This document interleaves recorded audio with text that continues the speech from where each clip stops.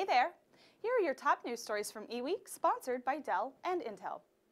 Today's topics include new Federal Aviation Administration drone regulations, reports that Apple is preparing to offer replacements for defective MacBook screens, Intel wireless modem chips may end up inside an upcoming Apple iPhone model, and HP's latest Chromebook 14 models.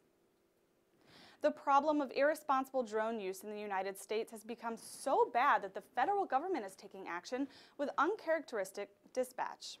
In a news conference at Department of Transportation headquarters on October 19th, Secretary of Transportation Anthony Foxx said that a task force made up of government officials and industry stakeholder representatives are working on regulation recommendations that are expected to be ready by November 20th.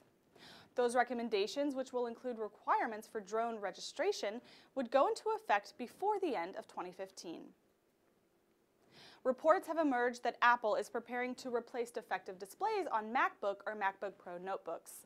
According to information in an internal service bulletin disclosed in an October 19th article posted on the Redmond Pi website, these notebooks have Retina displays with peeling anti-reflective coatings.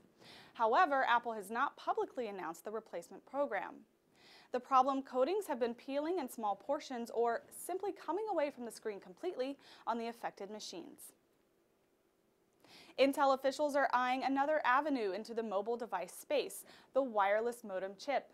The chip maker's new 7360 LTE modem reportedly will find a home in a version of one of Apple's upcoming iPhones due for release in 2016.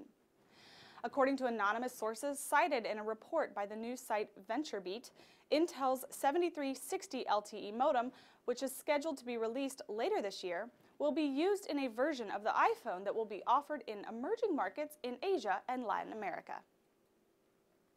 Hewlett-Packard has unveiled its two latest Chromebooks, the Chromebook 14 and the Chromebook 14 G4, which are designed for the SMB and education markets. These two devices include new Intel processors that replace the NVIDIA Tegra processors in previous Chromebook models, along with a new Full HD screen option. The Chromebook 14 G4 comes with console-based management tools that include multi-layered security for employees, students, and administrators.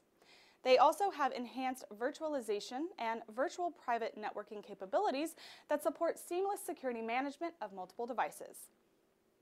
Thanks for watching. Follow the links on this page to learn more about the stories mentioned in this broadcast. And check back every weekday for another daily tech briefing from eWEEK.com.